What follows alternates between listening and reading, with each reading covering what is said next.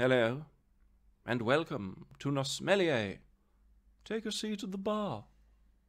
Wasn't funny the first time, isn't funny this time. Let's keep at it and see what happens. Hello, my name is Guy Kelly, and this is Nosemmelier, a YouTube series where a man without a sense of smell reviews alcohol-free beers, wines, and spirits, and increasingly asks himself, why don't I just buy a clip-on bow tie? These are really difficult to do. So I lost my sense of smell about 6 years ago, and that has very strongly affected my sense of taste.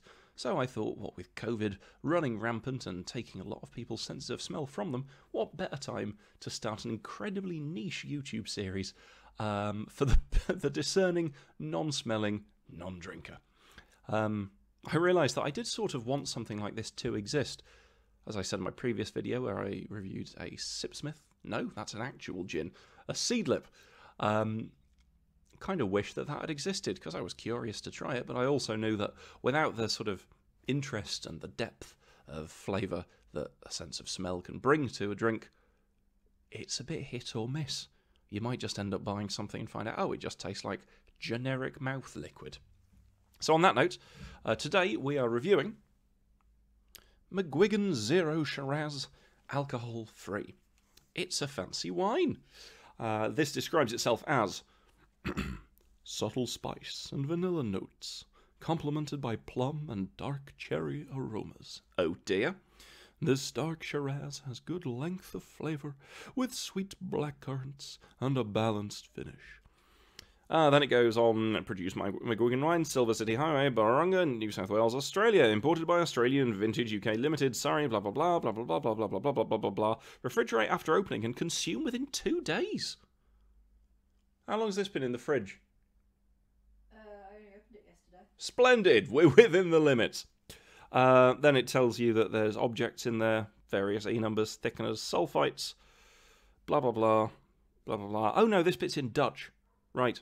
So this contains de-alcoholized wine, 95%, grape juice concentrate, preservatives, thickener, and sulfates. It recommends that it is served chilled. So, got a fancy glass, because I'm a fancy boy. Ah, it's a red liquid, like grown-ups drink. Obviously, the first step of wine tasting is look for the legs on the inside of the glass. But, of course, the legs are a result of alcohol being in the fluid. So, there's fuck all in this. Then you'd smell it. Again, bit of a waste of time for a guy with no sense of smell. So we're going to go, actually, no, what senses do we have? We can certainly look at it. Looks like a wine, if that's important to you. If you want to pretend you're drinking wine, heck, if you're running a theatre production and you don't want to get wasted, but you do have to look like you're drinking wine on stage. Beyond that, looks like a wine, doesn't it? Let's give it a honk.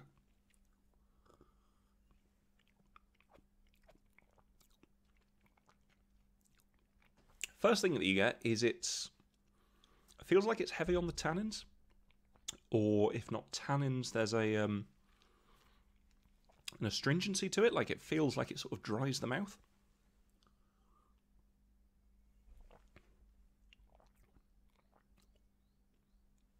Sharpness on the back of the tongue.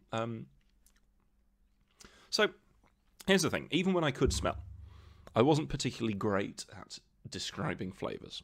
Like, oh, thank you for that. Red wine, it tastes like a red wine. And now that I can't even go, yep, that smells like a fruit, I realise this might not be terrifically in-depth. But if you were thinking about what an alcohol-free wine tastes like, it tastes like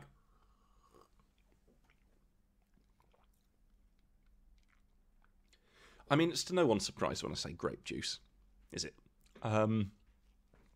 It tastes like a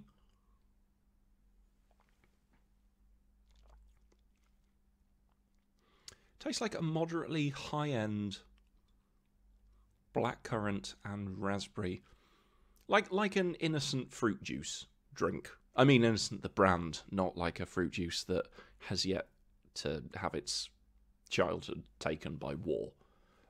It tastes sort of like that. It's There's a sweetness to it. There is the real sort of drying property, as mentioned earlier, the tannins. Like, it feels a bit like cranberry juice on the tongue with that, but without cranberry flavour.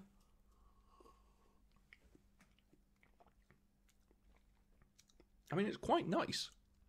Maybe like a cherry juice.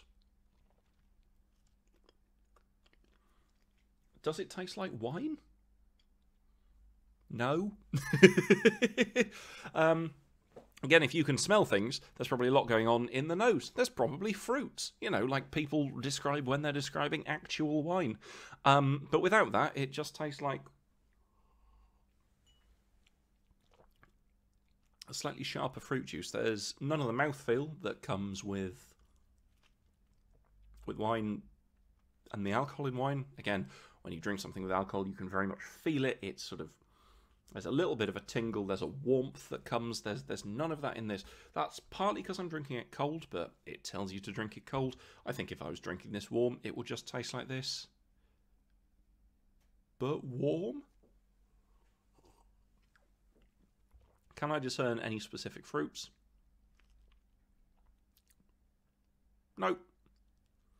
It just tastes like a dry fruit juice. I get the feeling that a whole lot of these videos are going to be like this.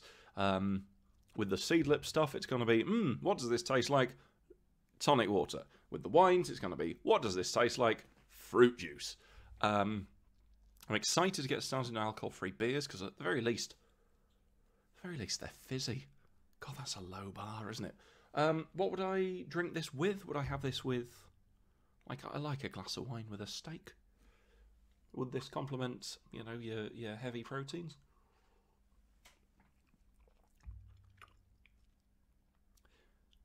I wouldn't have this with a steak. I'd maybe like a pork, something quite fatty, because it's got the, like I say, the astringency that would cut through that quite nicely. Would I recommend this over just fruit juice? It might be less sugary. Carbohydrates, of which sugars, 4.5 grams of sugar per 100 ml. I've got nothing to compare that with.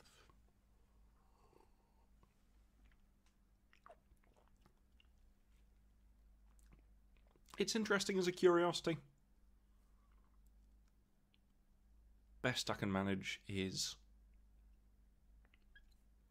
it just tastes like a dry fruit juice. It's nice enough. I wouldn't say it's a wine replacement. Maybe I am hunting for the wrong thing. Maybe I'm looking for the mouthfeel of wine, that rich sort of, the sensation of alcohol that just fills your mouth.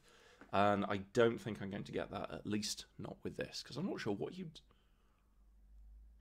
use for that.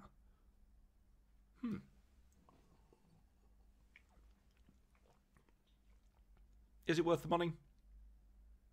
Hang on. Let me pause this and find out how much it costs. Welcome back. See, at some point I'll actually do my research and have this information to hand beforehand, or I'll monetize the channel, and that's where an advert would kick in.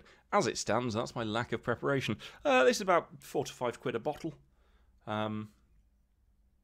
which you could maybe get a bottle and a half of decent fruit juice for that. This isn't too bad. If you want something that feels a little bit more grown up to drink with a meal, like I say, especially something fatty, maybe a bit of fish. I can see this being really nice. Just a glass of it, sitting in the sun, maybe top it up with lemonade, make a sort of... But again, that's just making fizzy pop. Is it a wine substitute? Not really. Is it worth the money? Sure, if you want something that's a little more interesting and it's not either just a generic soft drink or one of those fancy fizzy bottles of pop that's crammed with sugar. The aftertaste, again, like just the astringency is the big thing for this. There's sort of edge of sweetness to it. It's quite astringent. I think for £4, that's all right. Is this how people review these things? I can't smell anything. What more do you want from me? Let me know if you've tried this. Let me know if there are any... what a damp way to end this. Let me know if there are any particular alcohol-free wines that you've tried, whether whites or reds. I mean, does this count as a red? If you blindfolded me and put a gun to my head, I probably wouldn't be able to tell you that this was a wine. Again, I'd think it was a cherry juice or a cranberry juice.